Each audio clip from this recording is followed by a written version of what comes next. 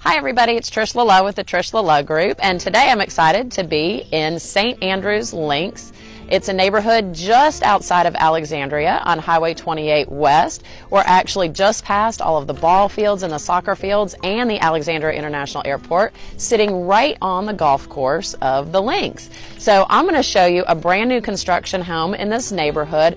You've got houses in here that have been built in about the last 10 years, ranging in price from the high 200s to the low 400s.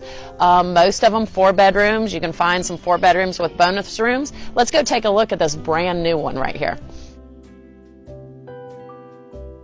So what you'll find in here, like a lot of our new constructions in this area, are so many neat accents in this home, from the brick column and the exposed beam. But what's really, really great about this property, like I said, we're sitting on the golf course. Check out that golf course view back there. So taking advantage of exactly where it sits with a whole wall full of windows, there's barely a light on in here, and it is so light and bright, and completely wide open into this amazing kitchen right here.